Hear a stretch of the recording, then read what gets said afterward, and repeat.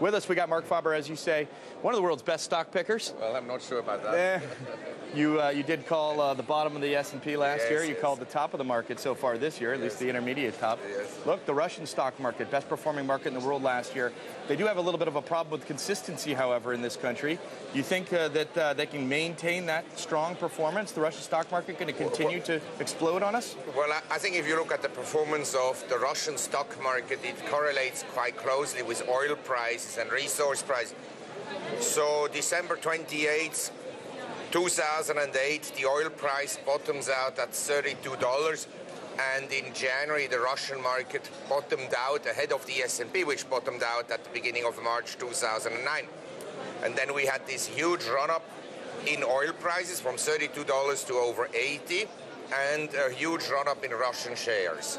I know you own some Russian bonds. We're hearing this may be a record issue for Russian companies issuing bonds.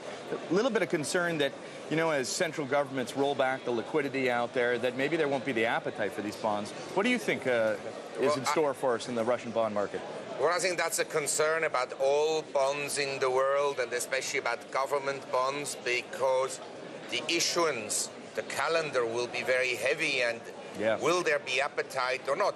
There will be appetite at the right type of yield. So if you can offer higher yields, then people will buy them as a substitute for equities. You got what kind of yields would you be looking for in Russia?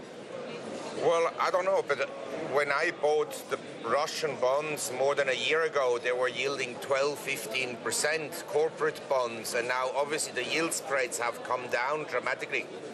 I don't think that you're very well paid for taking the risk at the present time.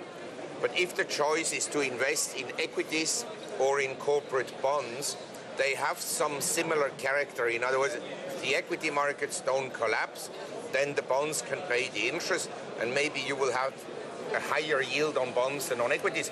Because don't forget, the equity markets last year, as you just pointed out, went up so much that this year could very well be a year where the markets kind of move sideways, or where at some point you have a 20% correction in equity prices. Sure, I got to ask you about China. Yes. Are we in a bubble? Well, there are some sectors of the economy that are in a bubble. But look at the U.S. economy, 1800 to year 2000. You had in the 19th century, 19 economic and financial crises. You had a civil war.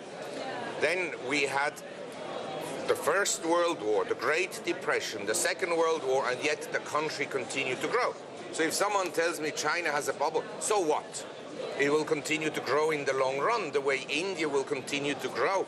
And in Hong Kong, we had many bubbles, and they take a while to correct themselves, and often the economies are dynamic enough to continue to grow. The average forecast for the S&P from the economists we've been talking to, they say it's going to rise 10% this year. What do you think? I think it will be rather down than up this year, because we started on a high note, and I rather would imagine that the consensus will be wrong. Either the S&P will be up much more, or maybe temporary up substantially more, and then down very hard. We did see house sales rise yesterday in the United States for the month of December. That's good news, right? Yes. The market needs a lot of good news because it's already up so substantially. And good news may not necessarily translate itself into higher stock prices. Got 15 seconds, sir. Tell me where I should put my money. Well, you're now in Moscow. Go out and enjoy the night. Thank you very much. And very quickly, you talk about how the United States can fix its debt trap. In 10 seconds, how can it do that? By printing money. Print money. Hyperinflation, here it comes. Hyperinflation, but not tomorrow.